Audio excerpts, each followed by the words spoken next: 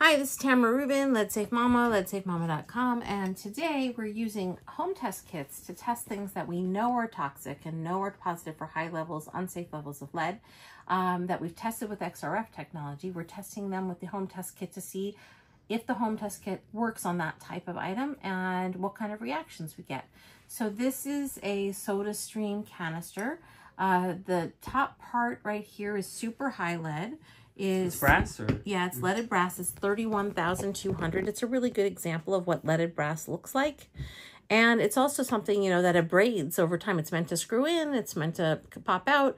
When the company was contacted about that, they said that they don't believe that the soda actually touches the brass. I don't know how that's possible because it seems to me like it must come out there, but maybe I don't know about the mechanics Was of that this. the air? The air...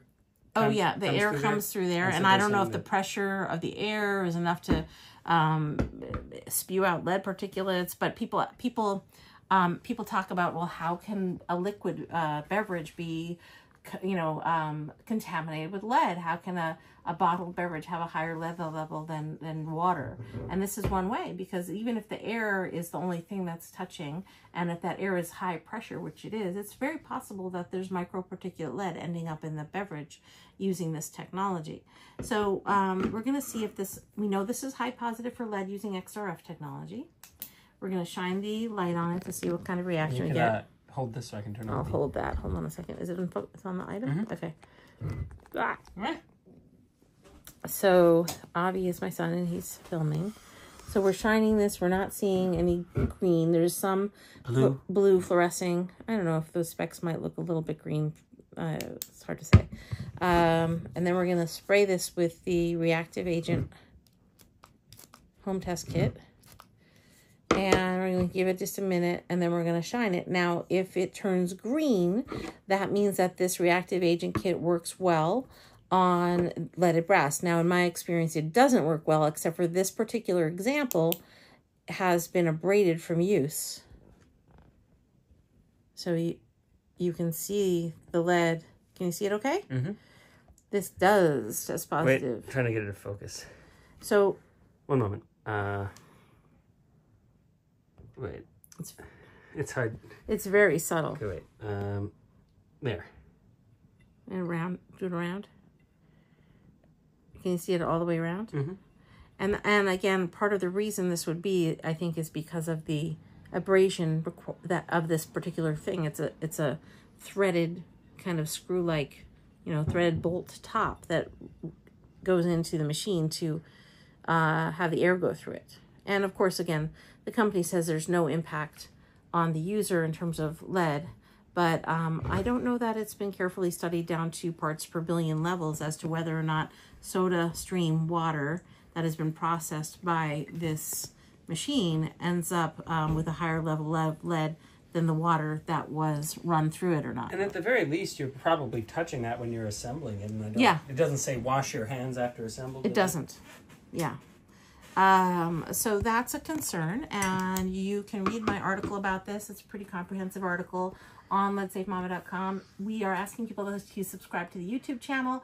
In the YouTube channel video description, I'm putting the links that go with this video, including the links to the article about this, other links to leaded brass items that are items of concern, and more broader discussions about safer choices and testing methodologies and all of that, including this test kit and a link to purchase it yourself in case you want to try this out and experiment with the efficacy with things you have at home. Now, the main thing, again, the takeaway is we're all learning here at the same time, and some things may test positive and other things may be positive but may not test positive because these home test kits do not work on everything.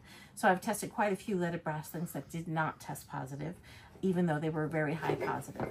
The next video we're going to do today, so please tune back in a second, is we're going to test this little tiny leaded brass singing bowl. So stand by for that.